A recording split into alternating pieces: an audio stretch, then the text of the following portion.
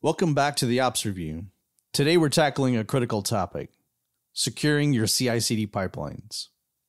Imagine your CI/CD pipeline as a fortress. Its walls protect your code from vulnerabilities before it reaches production.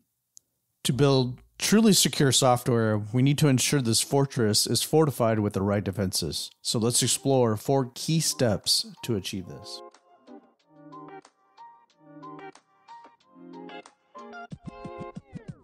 Hey everyone, this is Aaron from OpsGlue.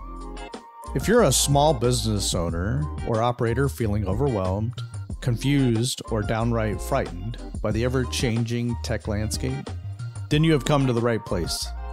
Welcome to the Ops Review Podcast, your guide to navigating the exciting and sometimes confusing world of technology.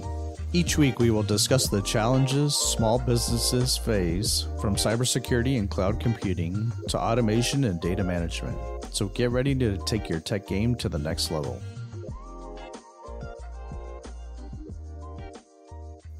Okay, let's start with step 1, secure your pipeline configuration. The first line of defense is eliminating secrets like passwords and API keys from your code.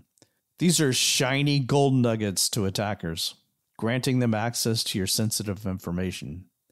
Instead, leverage dedicated secrets management services like AWS, SSM, HashiCorp Vault, Azure Key Vault, CyberArk if you're running on-prem.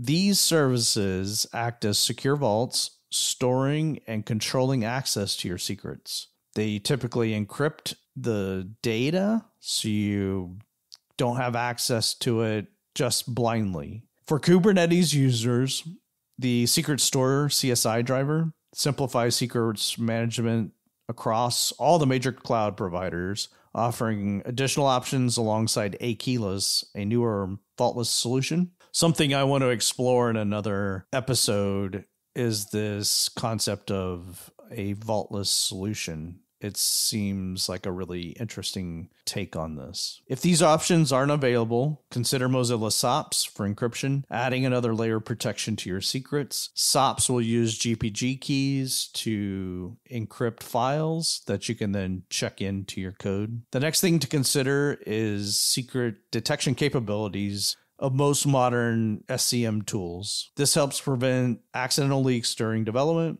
ensuring your secrets stay hidden within your vault and not exposed in your code. Additionally, consider exploring IaC scanning tools to catch hidden secrets tucked away in your infrastructure definitions.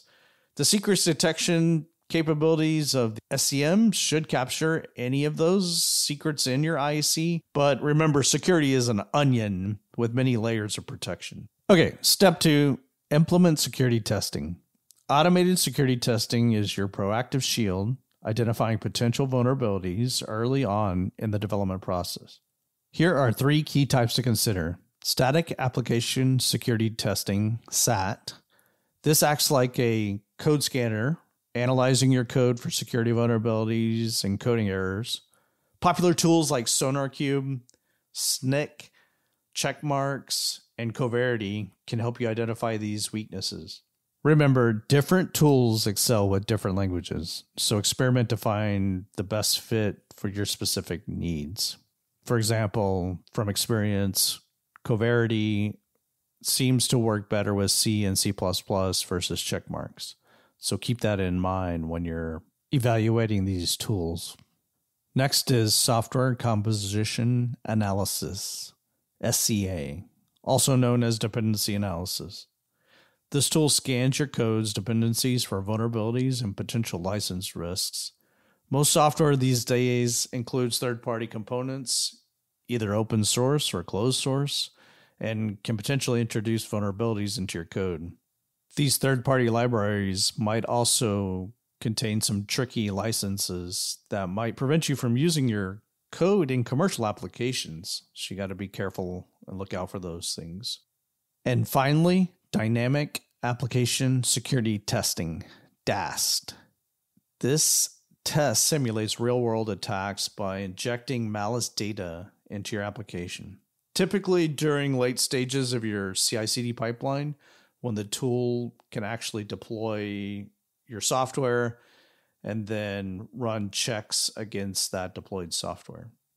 Tools like Checkmarx, DAST, Rapid7, and OWASP ZAP can help identify vulnerabilities like SQL injection, which could allow attackers to steal sensitive data.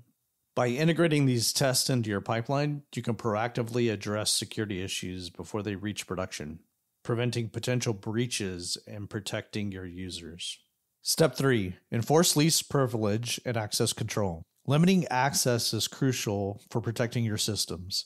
Imagine granting everyone a master key to your fortress. It wouldn't be very secure, would it? Here are key principles to remember.